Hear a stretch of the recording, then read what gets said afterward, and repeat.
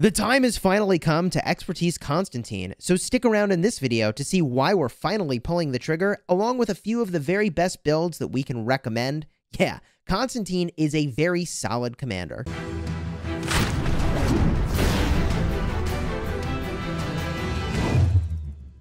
Hello my friends and welcome back. I'm Chisgule Gaming, a sponsored content creator for Rise of Kingdoms, and today we're going to be talking all about Constantine, who we will be expertising, putting our money where our mouth is, that they are a commander worthy of legendary commander sculptures.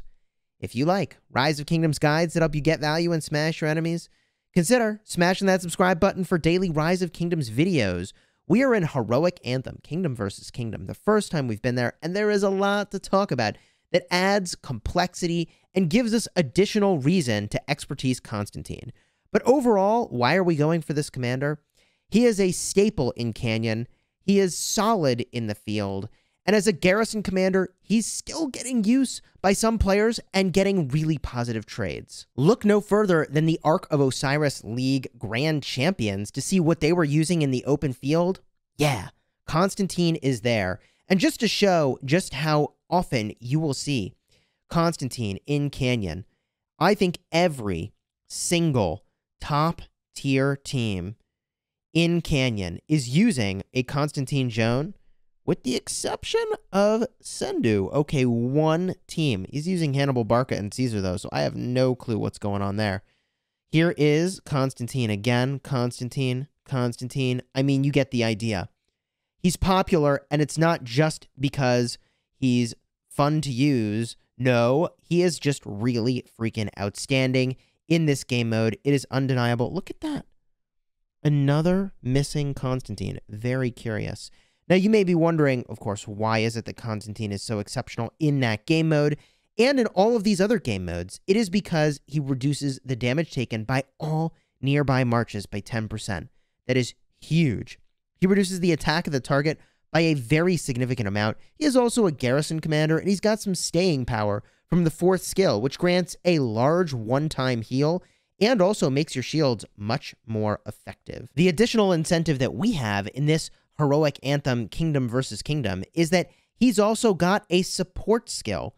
So in Heroic Anthem KVK, there are bastions where there are commanders that give you skills that you can use on other commanders. And if all of that sounds really complicated and you're before your second or first season of KVK and you haven't heard of any of this sort of stuff before, don't worry. This will all make sense later. In fact, I've got a video explaining that in great depth. I'll have a card up in the top for that. But I want to make sure I've got the ability to have a max skill, garrison skill from Constantine available to me to use on my city wall because, yeah, I take risks, and I'd like to be able to defend my city expertly when I do. So right now, I've got a garrison support skill from Charles Martel. I also have Tragedy's End, Kusanoki's damage skill, because it's just a lot of damage to deal. But I would prefer to get Impasse set up on the wall. In fact, I will save that right now. Boom. Great anti-Attila Takeda technology. Reducing the normal attack damage taken from cavalry by 10% is really quite a big deal in the craziness that is the Attila Takeda city rallying meta. But let's get right to the main event here and go expertise this commander. And there are a couple things that I will gain when I've finally done that. First of all, I'm going to get a little bit of an extra heal, which will be nice. I'll get that garrison skill. Boom, move over those sculptures. And the expertise skill is really very solid. 15% attack, 5% defense. That is for all troop types. That is honestly so many stats. That is like giving my Canyon March or my Field March, where I'm using Constantine, the equivalent of a legendary, not special talented, but legendary weapon, which is kind of a big deal. So here we are. Finally, Constantine, ready to be expertised. We smash the button, and boom. We are, what, 800 plus days into Rise of Kingdoms, and we've now expertised Constantine as well. I am really excited to be using this commander, and you may be wondering, okay, besides Canyon, and even for Canyon, what builds would you recommend? We've got a number that we use. This particular build that we use for Canyon is very weird. We're doing some unusual stuff with march speed in order to get all the marches to line up just right, and it's working shockingly well. However, for most players that don't have William in their lineup, I'm going to recommend a Canyon build that looks like this. It is going to give you a lot of value, a bunch of stats, and if you pair with Joan of Arc, who does healing, you will get benefit from counterattack, which is going to give you 9% extra attack for 3 seconds every time you get a little heal from Joan of Arc. I think this is a really solid Canyon build, focusing on all the things that matter the most, and that is smashing. We even get a few extra stat points off to the side over here, and if you wanted to support your Ethelfled by providing an additional round of March speed debuffs, you could put 1 point into Cage of Thorns, and that is probably worth it. I didn't do that in my build because I wasn't using Ethelfled at the time. I might go back and revisit that. I do feel like, by the way, Ethelfled is basically a mandatory component of any Canyon team at this point. If you were to go and build this yourself, I'd start by going to Rejuvenate. Then you could make your way up to Hold the Line. From there, Emergency Protection. After that, you've got some extra points you can put as you see fit into different places. You could theoretically, for Canyon, skip out on Iron Spear, but with the addition of William, we are seeing a bit of a resurgence of cavalry, so I think Iron Spear is good to have. The next build I want to show you is Open Field. And for the Open Field build, I go all in on the infantry tree, literally every single talent point, and I want to put an emphasis on the importance here of march speed. Constantine has no march speed. He's basically a sitting duck. So you're going to want to pair with a commander like Alexander the Great, or even potentially Harold, to get a little bit of march speed going here to move around the battlefield. Charles Martel is another great option, an infantry commander with march speed.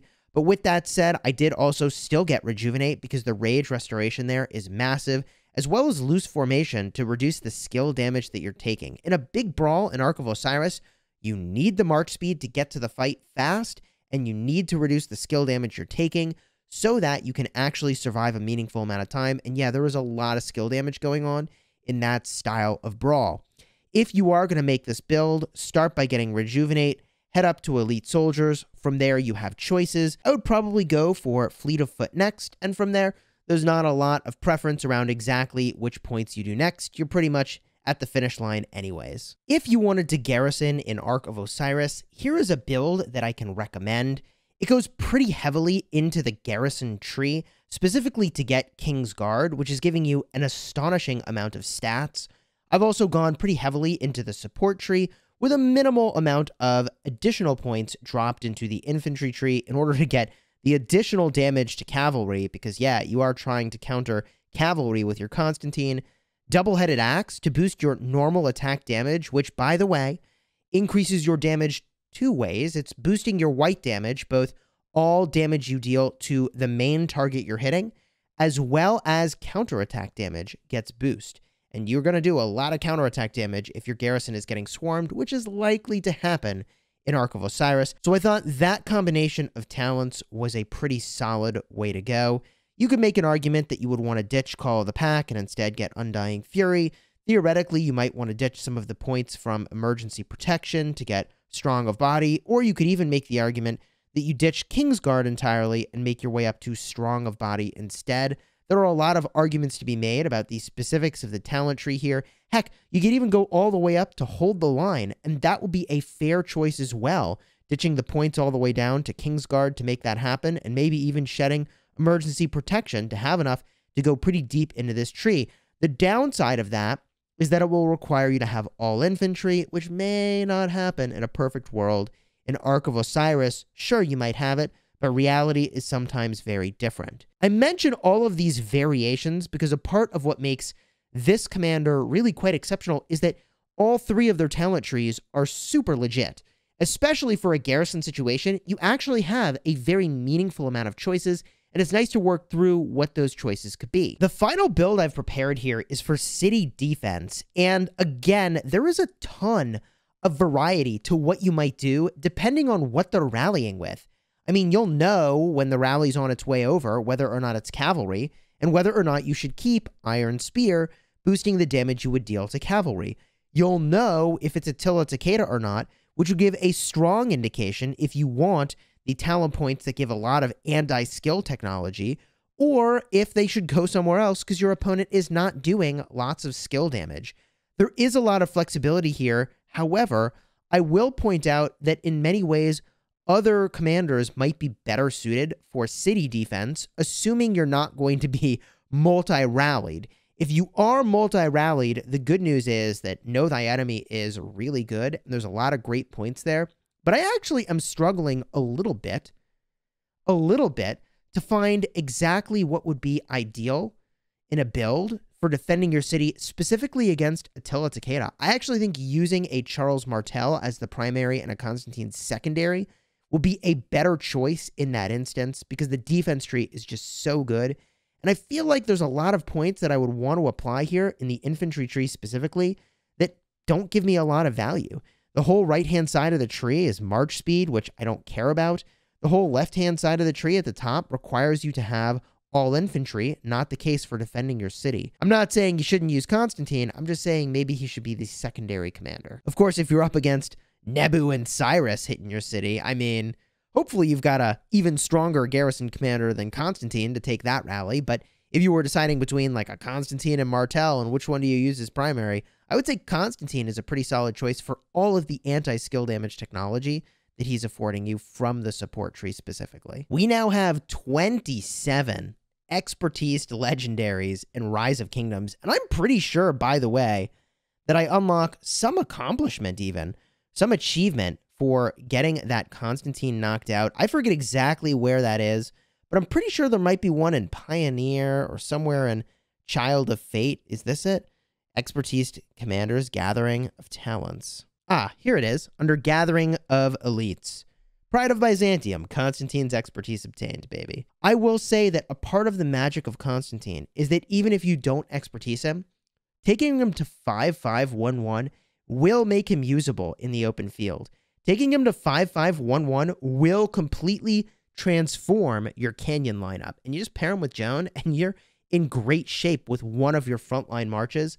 That is extremely solid. And my final tips for field fighting, by the way, is that most people don't swarm down a Constantine as a primary focus target. They're going after the archers, the cavalry that do high skill damage. So you can hide a commander like Esong behind your Constantine and just do tons of AoE damage, basically for free. Nobody's going to target you until you become the juiciest target by being more out of position, which can happen because of your march speed, or because, I mean, they've just knocked out all of the other weaker targets. If you enjoyed this video, do me a favor, throw a like on here, consider subscribing for daily Rise of Kingdoms videos, and let me know down below in the comments, will you expertise your Constantine? And if so, how are you using them? Open field, Canyon? Until next time, my friends, you have fun smashing the kingdom.